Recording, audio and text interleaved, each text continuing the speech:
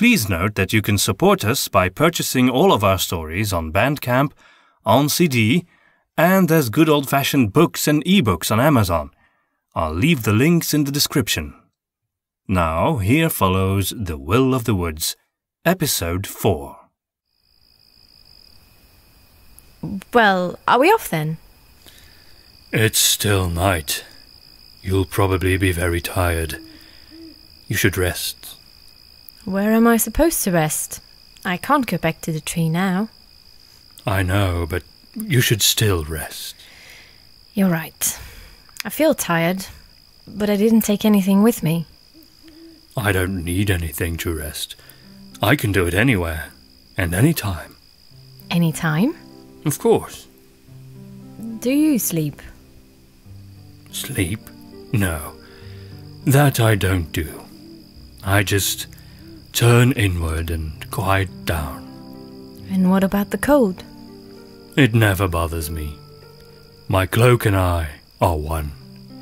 It protects me against the biting cold of winter and flutters like a breeze on hot summer days.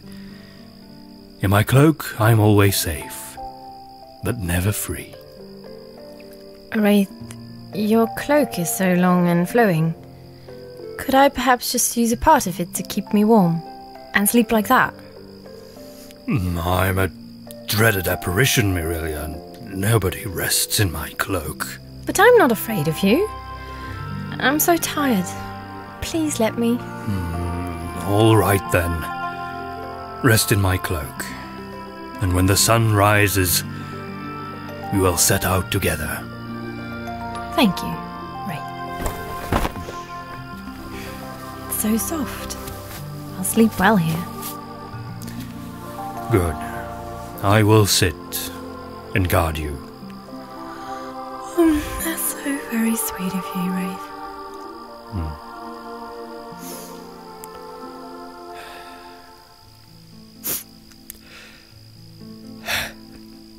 Wraith, why are you weeping? I don't know, Mirelia. Just sleep. Tomorrow we will see the mole. He may have an answer for us.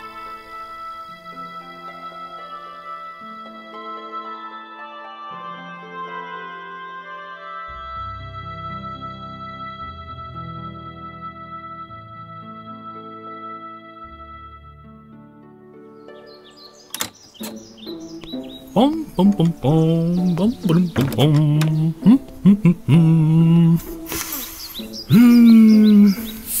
Such a lovely morning. Rather golden in its sunrise, I would say. Most appreciated. Nevertheless, work comes first, work comes first. As soon as this porch is swept clean, it's time to head back inside and continue my work on... what was it again? That thing I was working on. I was going to finish it.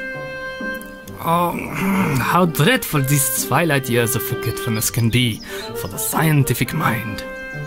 Ah, yes, now it returns. The potion. Truly a magnificent concoction of mine this will be. Well, I do suppose it needs a dash of cherry, doesn't it? No one's going to be interested in a tasteless potion. Fairly hard to find cherries this time of year. Rather impossible, in fact. Oh, the horrors of insufficient supplies.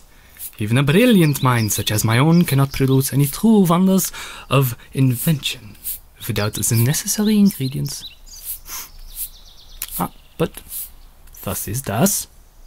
Is my vision becoming too bad for these glasses, or am I truly seeing a rather unusual sight? Well, well, that's a pretty elven girl. And a rather hideous thing. What would these two be doing in these secluded parts of the woods? Voltum the Mole Alchemist? The foolishness of youth. Yeah, I am a mole by species, and yeah, I do practice the art of alchemy, but to call me the Mole Alchemist is far too much of a simplification. Do forgive me. My name is Mirelia. I am pleased to make your acquaintance, young lady. And your, companion's name would be? Well, his name is, Wraith. Ah. And you are a... Wraith. Ah, yes. Well, I suppose I might have guessed that.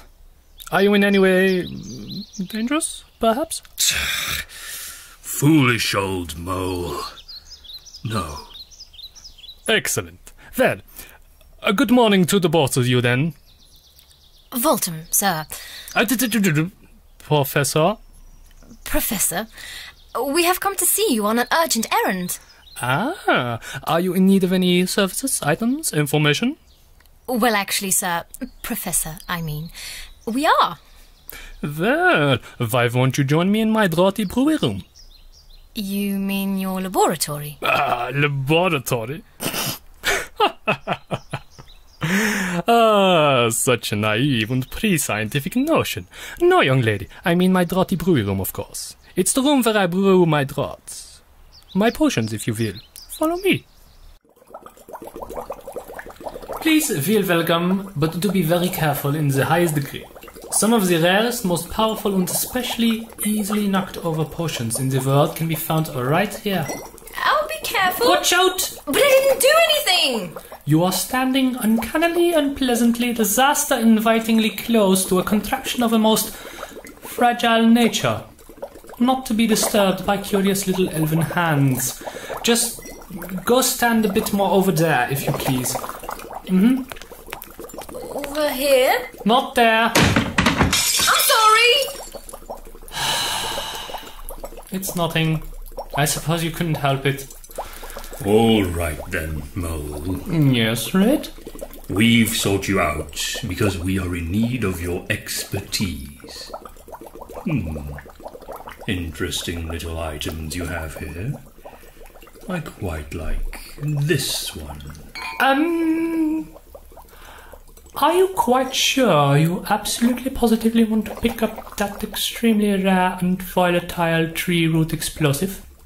Are you finding it difficult to trust me, perhaps? No, not at all. Why would you make the... And Mirilia? Do you think there's any reason to assume she'd harm your possessions? Show some respect. It's all right, Wraith. Forgive me. I'm a bit, high-strung. I am not quite used to keeping company. That I can tell. But what can I do for you? We are actually looking for a memory potion of sorts. Ah, a memory potion. The kind you use to remember what you have forgotten, right? Precisely. Can't remember ever making anything like that. But Saffredon once told me you created such things all the time. Saffredon? Phew. What would a touchy-feely spiritual type like him know about actual science? Very little, I might say, but indeed, I do remember now. I did make potions like that on a regular basis. Do you still have any? I am sorry to disappoint you, but I fear I've handed over my last funds to the captain of the rats. And would you be willing to make another one for us? Oh, but of course, my dear elven girl. What were the ingredients? Don't tell us you forgot. Well, yes, actually, I did. I'm only a brilliant scientist, not infallible or anything. Didn't you write it down or anything? Write it down? Write it down? My dear silly girl. Great minds have no need for small bits of paper. I never write down anything, as I remember everything. Except for the potion recipe that we happen to currently need. But don't worry. The captain of the rats is sure to have left at least 1 or 2 of his supply. He bought quite a large amount, as I recall. Why would rats need memory potions? I think it had something to do with some kind of threat. And enemies, and tunnels. It sounded quite dangerous. Where can we find this captain, and what can we expect when we meet him? He commands the rats who live on the shores of Coral Lake. And where is this lake? I may have a map that could lead you there.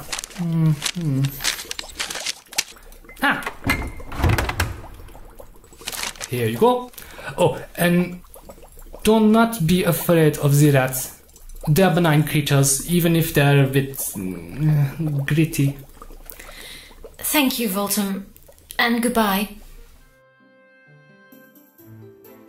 After some more encouraging words from Voltum, Mirilia and the Wraith prepared to leave for Coral Lake.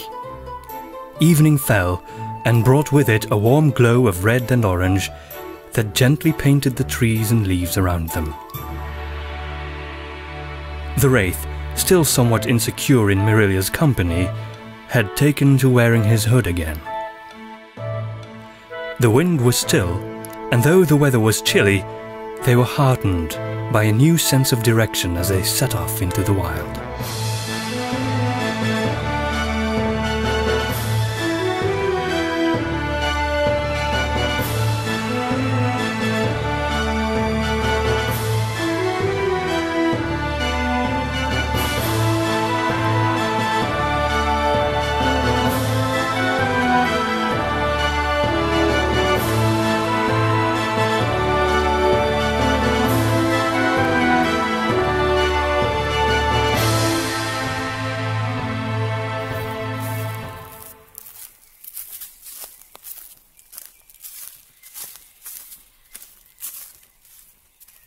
Can I see that map?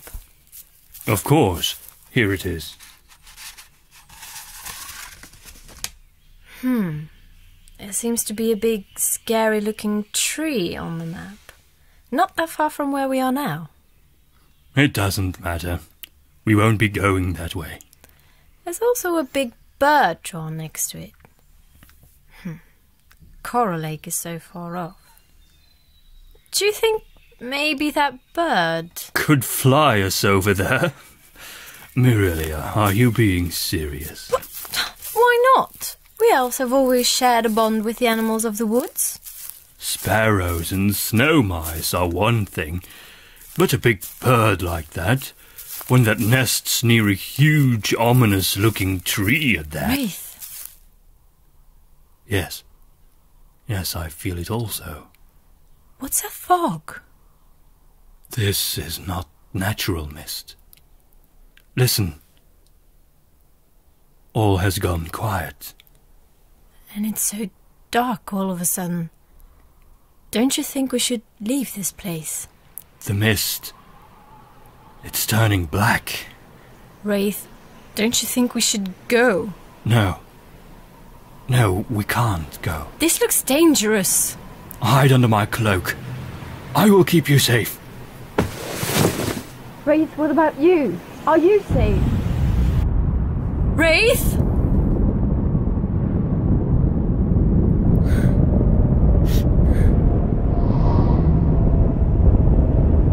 Wraith?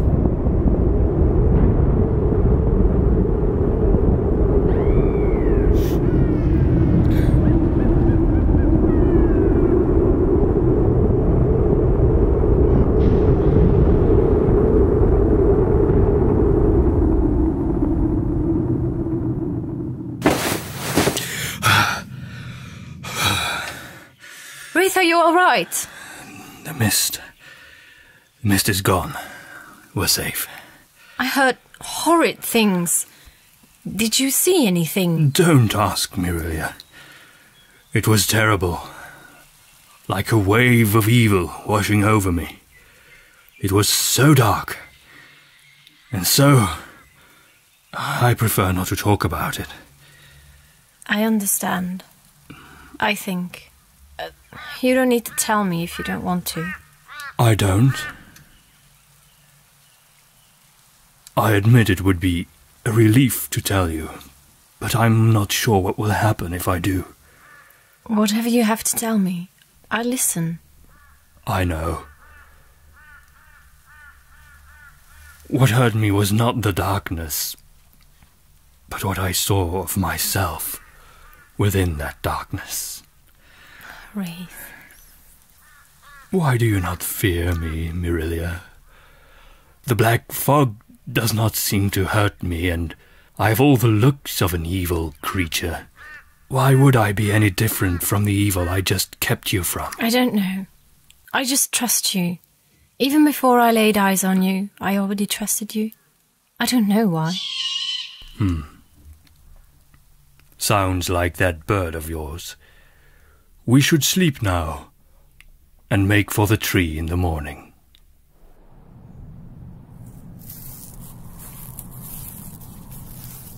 Everything looks different here. So bare. And the branches of the trees look black.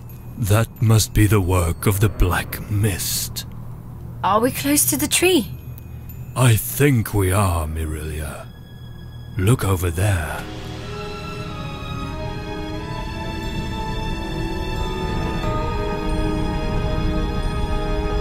It could hardly be called a tree. Rather, it looked like a black, branching tower of sickness. A looming, sinister shape, bursting with wounds from which thick, gleaming sap oozed like pus.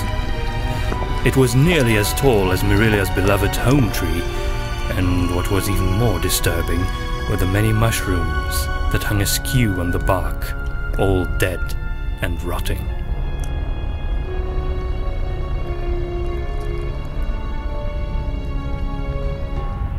Those were once elf homes.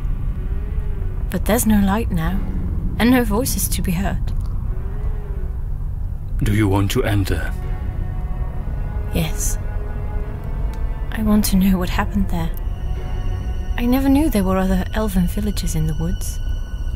If there is anything that I do know, it's that the woods are infinite, and no one knows all the creatures that live in them. I have to enter and find out about this. Very well, but let me go with you.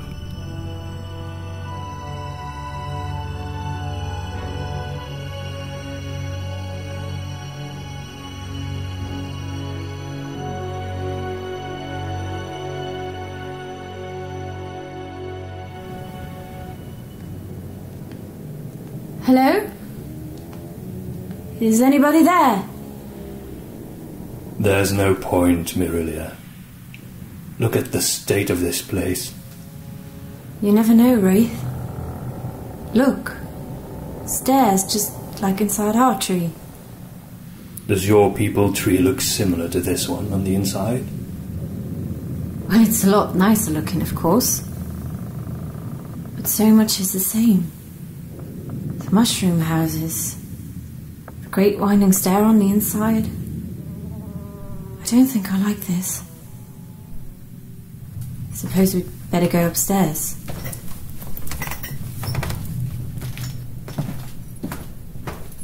Careful.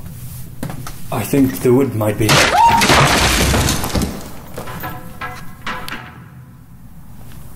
Take my hand! Thank you, Wraith.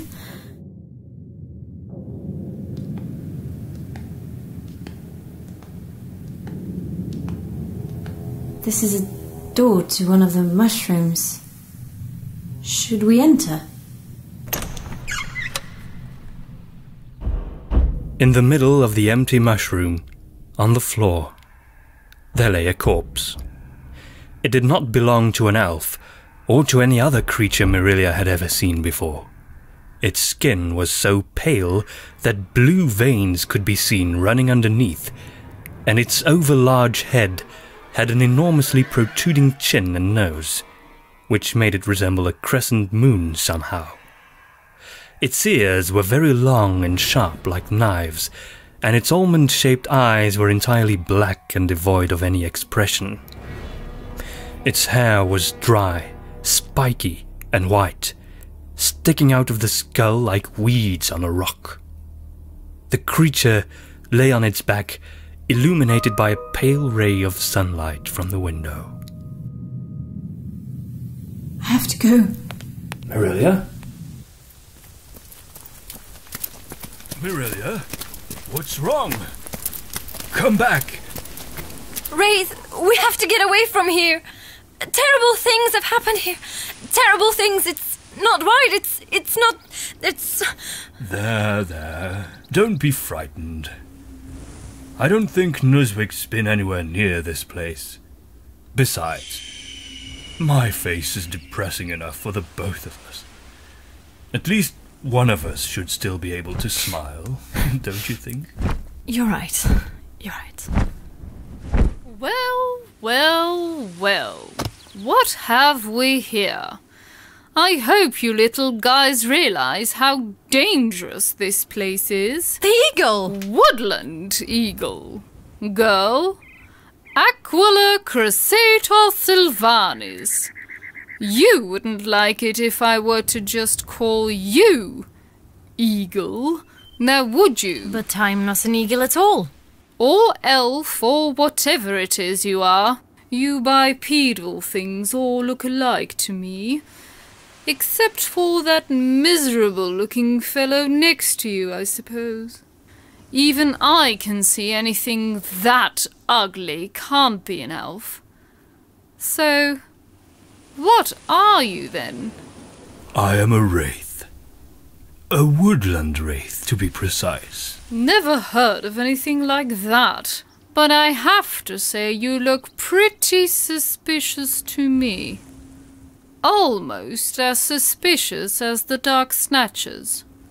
You know, the creatures employed by the Black Hand to kidnap elven girls and drain their life essence in order to turn them into the dreaded dorsals. Almost as suspicious as they are. What's that supposed to mean? I think I've made myself clear enough. And aren't little elves supposed to be quiet and listen when their elders are speaking? If only your brain had the size of your beak, bird, then you'd know Mirilia is smarter than you guess, and beyond any doubt she is smarter than you are. I am no Dark Snatcher. How could I be when I don't even know what they are? In fact, I don't even know what I am. Some illustrious figure once said knowing yourself is the first step to wisdom. I wander these woods looking for my true past. And Mirilia here is also searching. Ah! And what might you be searching for, girl? A friend? Then what are you doing here, of all places? I hope for his sake that your friend didn't come by this place. The dorsals have passed through here. I don't think he did. No, we're on our way to Coral Lake to see the rats. So your friend is a rat? Must you know every detail, bird? We need to move on. Very well. Though I have to say, if you're going on foot like that, it could take you quite a while. And if you have the misfortune of running into an angry boar on the road, well, you'd be dead before you could say, "Noble eagle of the woods." Oh, so there are noble ones. All right. I understand. Now, if you have no further need of my comments, then I suppose I'll be off. Wait, please! Forgive my friend, he's a bit, grumpy. He's just not used to such, esteemed, distinguished and, exalted company such as yourself, Lady, how should I address you? Redla. Redla! Such an aristocratic name. It just radiates the pure class usually associated with woodland eagles. Do you happen to be a descendant of the wise and mighty, Redlus the Third? The, imperial eagle lord of the, western, mountains of pure greatness? Well, yes. Yes, I am, in fact. So you recognize his countenance in my noble, aquiline features? Oh, certainly. Of course. It's just such an honor to be given the privilege of having an actual conversation with one as supernaturally wonderful such as yourself. Yes, I suppose being allowed to grovel before my mighty talents feels quite elevating to you. Very well. Ask away. Ask? Yes, girl. Ask what you were going to ask me. I haven't the faintest idea what you mean. Oh, great Redler. We're far too insignificant and puny to ever travel to Coral Lake on your majestic wings. That may be what you think. But the truth is that my kindness is as boundless as my greatness. So I will allow you to climb onto my back and fly with me. I just wish you could have taken a bath or two before takeoff. Oh well, can't be helped. Come on, hop on. I haven't got all day. Mirilia and the Wraith mounted Riddler's back as she spread out her wings and took to the air.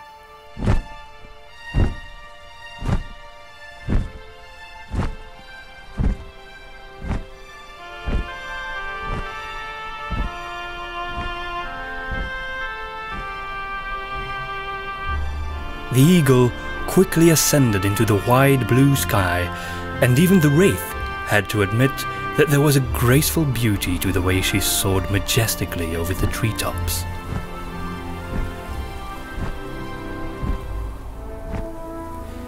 As the woods glided past underneath them, Mirilia kept her eyes firmly shut with fear, until the Wraith asked her to relax and take in the beauty of the view. As he comforted her, the fear slowly subsided. She gingerly opened her eyes and experienced the vast grandeur of the woods.